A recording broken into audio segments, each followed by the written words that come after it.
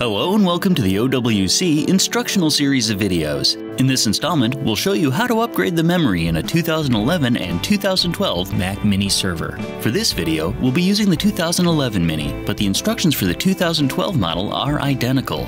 We've already shut down, unplugged, and have placed the Mini on a soft, static-free work surface. We are now ready to begin.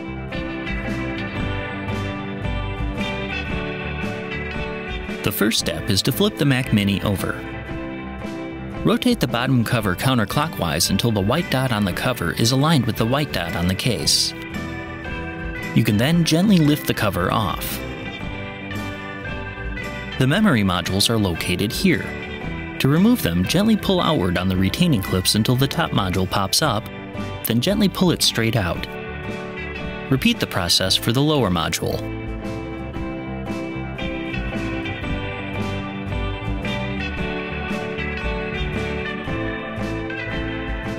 Line up the notch in the new memory modules with the pin in the memory slot. Place the first module into the lower slot at about a 40-degree angle until it's fully seated. Then, push down on the outer edge to lock it into place. Repeat the process for the top module.